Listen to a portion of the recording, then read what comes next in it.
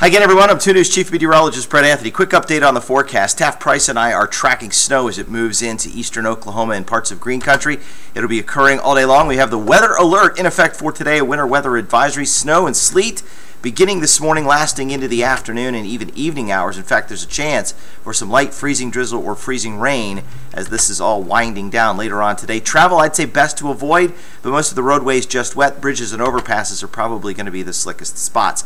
Here's a storm shield radar image from earlier today, and you can see the bulk of the snow from the north into the northwest of Tulsa up toward Ponca City. There's also some lighter snow around Oklahoma City down to McAllister, but that appears to be filling in.